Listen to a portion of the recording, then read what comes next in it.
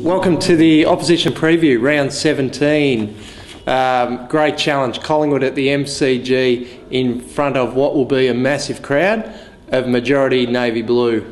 We need you to be up and about. The boys will certainly be up and about for the contest this week.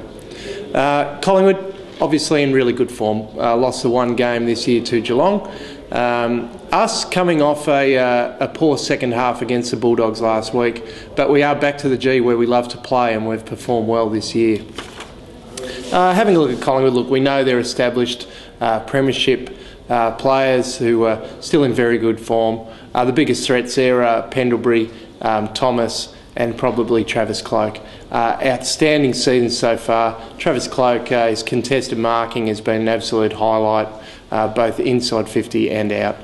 Super player, and we'll be putting some time into him. Their midfield, not reliant on any one player, but Pendlebury and Swan back in really good form after his mini break. And Thomas, his run and carry was outstanding last week, and having 26 and 3 goals in just over 2 quarters was a real highlight. They've got a great support cast in there, Luke Ball amongst them. They have got some young players who have come on the scene, played a couple of games each. Lockie Keefe, he debuted last week, tall forward, over 200 centimetres, real lead up forward, replacing Chris Dawes, giving them an option there.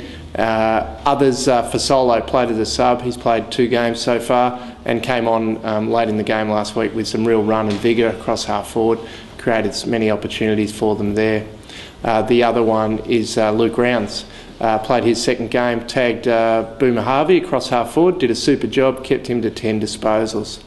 As I said, big game. We're not going to worry about Collingwood too much. It's all about us this week.